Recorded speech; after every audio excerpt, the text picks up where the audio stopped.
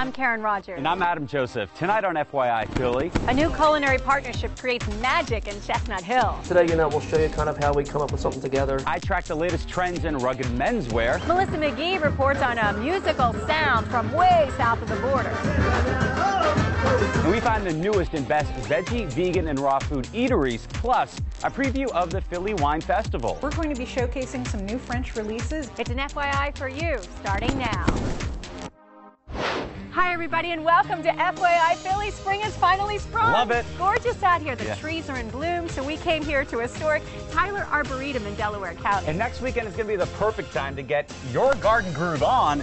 In fact, why don't you share some of your spring gardens with us on Facebook? Great idea, Adam. We'd love to see your green thumbs and the best gardens. We'll get one of our 6 ABC mugs. Hard to get these things, too. Absolutely. We'll also tell you all about what they have here in store a little bit later. But first, what happens when two talented young chefs hang out together? Luckily for us, it was a fusion of food and friendship that resulted in a new and very fancy restaurant. They're two of the hottest young chefs in town. Chip Roman has won countless accolades for Blackfish, his BYOB in Conshohocken.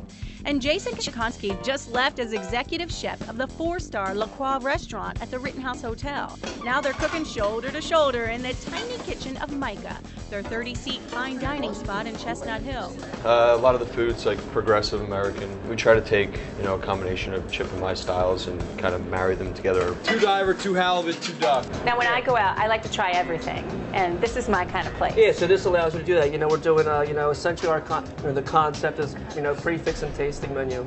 In other words, make sure you have a couple of hours to sit back and enjoy. Everyone asks us how we come up with the menu because, I'm a lot more classic. He's a little more, progressive. So today, we'll show you kind of how we come up with something together. Well, let's cook a little something as we chat. So we'll There's no plan. It's no surprise that their focus is seasonal, fresh, and local. But they're taking it to a whole new level. Today's impromptu collaboration, rainbow trout, ramps, peas, and carrots. Jason actually yesterday, these are ramps which are in season now. And, the Wissahickon Creek is about a mile from here. Right. So yesterday before work, we kind of walked and, collected some ramps. And that's also where Chip found the rainbow trout. Well, I take my kids to school, and on the way back to Blackfish in the morning, I always fish for about 2 hours. You're kidding. 1 hour. We get the chance to walk out in the dining room and say, hey, look, this was caught an hour ago, or this was caught like earlier this morning.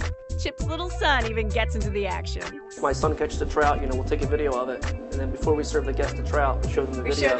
So they can actually watch the fish that they ate be caught. Here it comes. Here it comes. There he is. So this is rainbow trout, caught by yours truly. Nice. With my son. The trout is pan-fried, fresh peas and carrots are lightly sautéed, and the ramp goes right on the grill, so it'll get a little charred. Now it's time to plate up. Why don't we each make our own plate? You'll kind of see maybe the difference. Little contest going on, huh?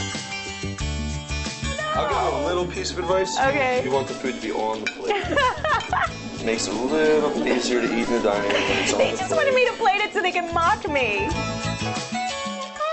You are hired. Are you mocking me again? Which one would you want to pay for? It not only looked beautiful, well, Chips did anyway, but it tasted as fresh as springtime. Delicious. Thank you. Always the pretty ones. Those guys are so much fun, and Jason says his chef gig at Mica is actually temporary. He'll eventually partner up again with Chip at a new Center City restaurant. They hope to find a location and open up this year. sounds good, and we'll be there, I'm sure.